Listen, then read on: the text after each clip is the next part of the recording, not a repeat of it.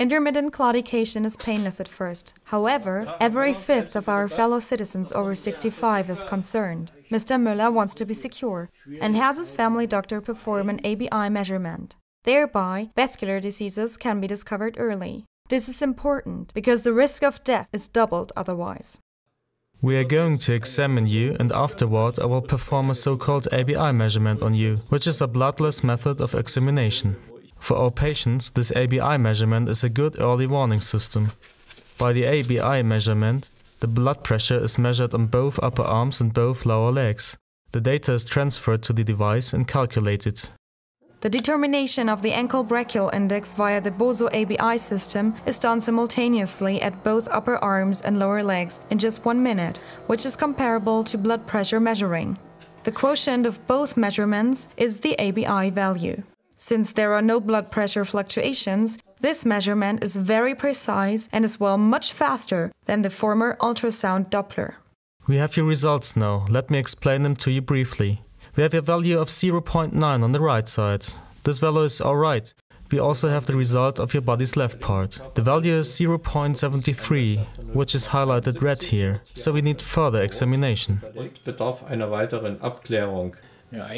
Well, actually I'm surprised that they found something. But it didn't hurt. It was just like normal blood pressure measurement.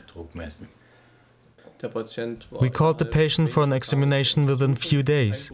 The examination was performed ambulatory, and we discovered more problems with the vascular system. In the following, the patient received a stent at his left carotid artery. When I was in Görlitz, where they told me that my carotid artery was almost entirely blocked and that I wouldn't have much longer before I suffered a stroke, I felt quite bewildered. And then I stopped thinking, if only I had seen a doctor earlier.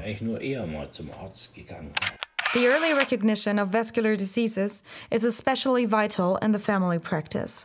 We as angiologists demand that every physician, every family doctor has to be able to screen the patients for circulatory disorder. It is important that the blood pressure is measured simultaneously, so to say simultaneously at both arms and both legs. Only then, when we measure simultaneously, we have entirely clear conditions at a clearly defined time.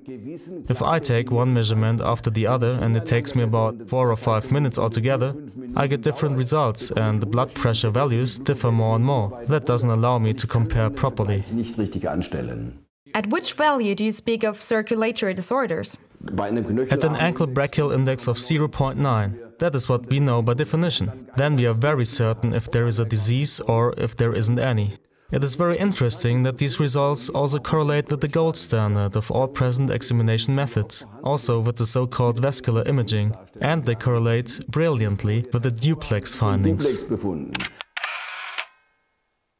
I was the person in charge for planning the so-called GET ABI study, where we observed the frequency and development of the disease in German practices in cases with circulatory disorder. And we found out that every 5th patient is affected by the disease, when we didn't even know before that there was a circulatory disorder. That puts us in a place that we are able to do everything by medication, in ways of so-called secondary prevention, and we have to do it all in order to prevent an early death, to prevent heart attacks and strokes, to prevent patients from dying 10 years too early. The use of the ABI measurement in the family practice can literally save your life. Without the doctor's device, I would never have made it.